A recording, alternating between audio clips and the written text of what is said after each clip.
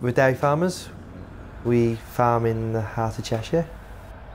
We are currently milking 450 cows and we're expanding to about just over 1,000. We're in an ageing unit.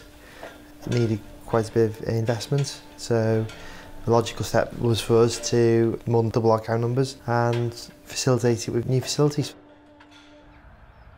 We've invested into the business through two key areas really. The first one is the actual direct farm infrastructure. So we've now created a new farm track for the Tesco's rotary parlour.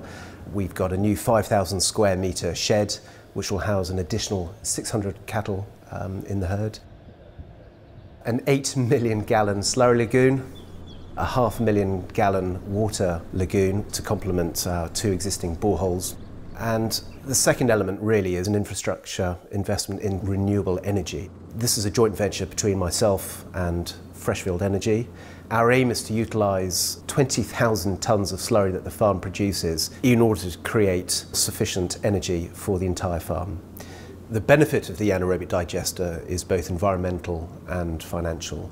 Environmentally, we'll be reducing odours around the farm. We'll also be reducing the nitrates in the soil. And it will also enable Evan to move from expensive chemical fertilisers to a free natural fertiliser in the form of digestate. We needed quite a bit of investment done around the farm, so we started to look at it together and went on from there really. Rotary parlour is designed to handle a large number of cows. We're currently milking 12 hours a day. In that we should be able to milk just under 9 hours a day with the larger amount of cows. Well, the benefit that Evan and I have is a very symbiotic approach. We need each other, that much is clear. We need each other financially. We can't afford to pay for this all ourselves. But we each have skin in the game. Evan is a tremendous award-winning farmer. I know that if I invest in him, he will be around for the long haul.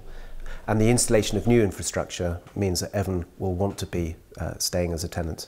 The way we've designed it all and how we've spent a lot of time investing in it, it'll hopefully give me more time with my family. At the moment I've got one son, John. He's expressed interest, as the others are all very keen. I want to build a sustainable future for my kids within the industry.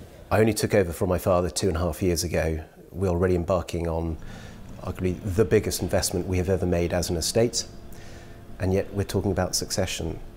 In 25 years' time, Evan and I hope, will be long retired.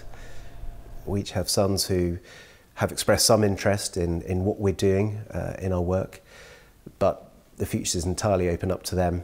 It'd be nice to see that our effort hasn't gone to waste, but we'll watch this space.